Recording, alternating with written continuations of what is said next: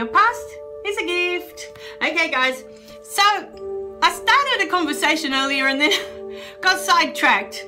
Stay with me because I do that a lot. But sometimes there's a thought and it just goes into that and I just follow it because I feel that each video, each message will be important in its own way for everybody. So the thought was about criticism. Now, there is such a thing as constructive criticism, okay? And that's the one where you're actually trying to teach someone something, to build, okay, on their strengths or on what they're working on.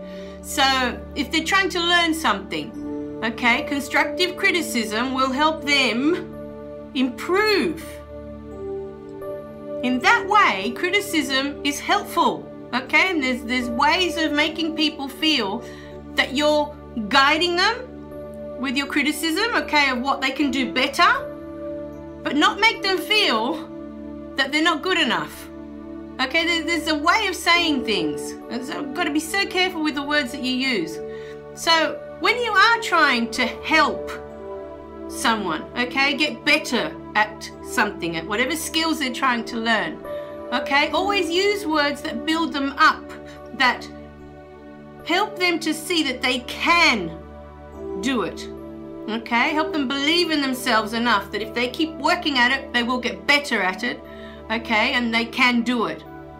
Because a lot of times people think they're giving constructive criticism, but all it does is make someone feel that, oh, I can't do it then, it's all too hard, it's beyond my capability, you know, how they criticize the work. So I'm all for constructive criticism when it's helpful, you know, it's helping someone build their skills. Then yes, please do help in that way. But the videos I've been talking about are not about that kind of criticism, okay? It's about when people are putting other people down for whatever reason, and usually it's because they're different, okay? They're just judging it. So that's not constructive criticism. You know, you're not helping anyone build any skills or get better at anything by picking on them and judging them and criticizing them that they're different in any way, okay? So that's what I want you to think about today. You can help someone, you know, with constructive criticism because you may have more skills. You may be really good at doing something and someone's trying to learn from you. And so you can teach them and give them more skills, you know, and you have to tell them, well, you know, that's good. The way you've done it now is good, but, you know, maybe try this and see if, you know, that works better. This is what teachers do all the time. We have to look at what, you know, the student is doing and say, you know, praise the good things, you know, well, that was good. You really like what you did there. You know, it's getting better. Always encouraging so that the student feels that it's in their grasp. It's not something that's beyond them, you know, it's too hard for them. And then you build a little bit at a time. You know, maybe try this and see how it sounds if you try that, you know, or see how it works if you do it this way. I'm just going back to my piano teaching days of, you know, try this and then try that and then. But, you know, when you are offering a criticism, always try and encourage, always try and build confidence, always try and help the other person get, you know, more skills in what they're trying to learn. But always stay away from, try and stay away from the criticizing to put down. You know, when you do criticize someone, if it's not going to be helpful to them in any way, if it's not going to help them improve anything, then don't bother. You know, it's just a judgment. What you're doing is just a judgment. And like I said in previous videos, any judgment in the end is going to bite you in the butt. That's just the way it is, okay? Because you're always putting things into it's right or it's wrong. You're always labeling everything, okay? And judgment comes from a place where you're not accepting. And it usually starts from you're not accepting who you are. That's where it starts. And you know, for a lot of people, we grow up in judgment. You know, the adults around us are constantly judging everything. This isn't right, this is wrong, you know, this. And that's what you grow up with, you know. But it's up to you now to understand that as long as you're judging that something is right or something is wrong, you're not accepting it as it is. So really think about that. See if you can understand that. Because many times the things that you judge that are wrong now, you're going to find later in life you'll end up doing them. Okay? And then you'll be like, oh. But you'll still feel bad because you've judged it as wrong and now you're doing it. You know? So I was there. I was one of those people, you know, with my mum and her yelling, and I'm never going to yell at my kids, and then next thing I know, I'm yelling at mine. To me, that was unacceptable. I had a judgment completely against it. And then you find yourself doing it. So what do?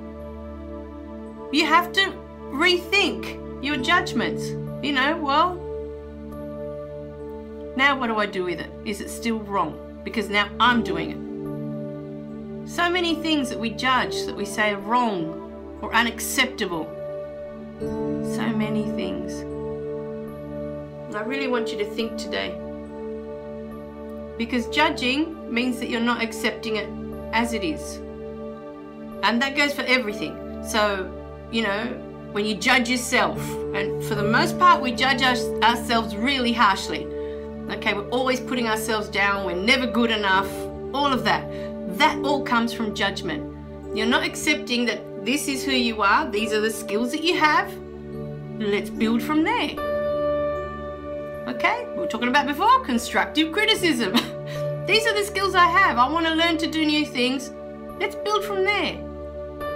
Okay, but, you know, when you judge, you're never going to be good enough.